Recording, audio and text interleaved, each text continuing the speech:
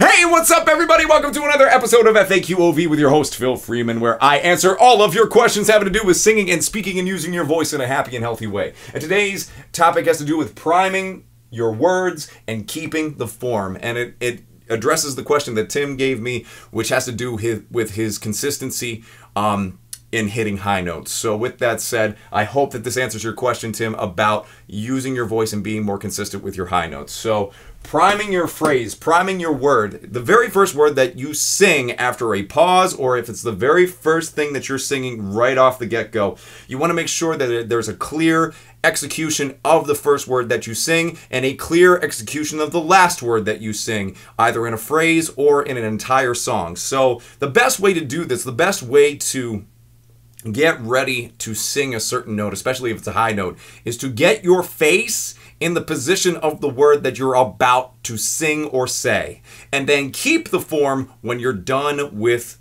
a phrase. So let's take The Hills Are Alive from The Sound of Music. So for example, the hills are alive with the sound of music.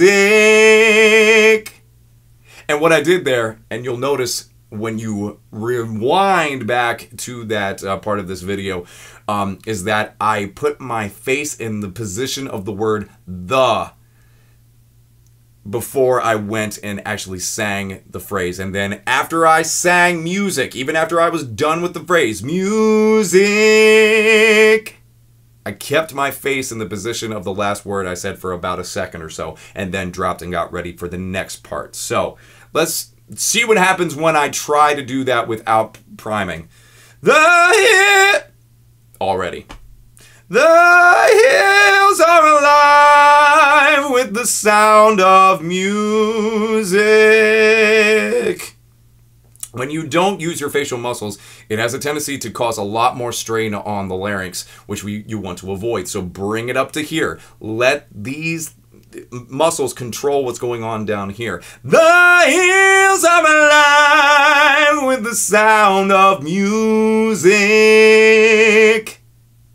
It's going to bring a lot more control to your voice if you learn how to prime the word before you sing or say it, and then keep the form after you're done with the phrase. So I hope that helps Mr. Tim with any questions that you might have about voice control. I hope this gives you at least a running start to get over that hump of inconsistency, and I hope that this was useful for everyone else watching this. And by the way, you might notice that this is a new camera. I'm doing this off of my phone. If you like the quality, awesome. If not, the reason is because I just broke my other camera. So for any of you out there who are videographers or photographer nerds, and you know of a really good camera that I could get for a pretty economical price, feel free to let me know, because yeah, that would be really great to get something that's not too expensive but can be an upgrade from the camera I just broke. So anyway, thanks so much for watching, everyone. Practice makes progress, and always remember, with that, you can go and find your voice. Take care until next time.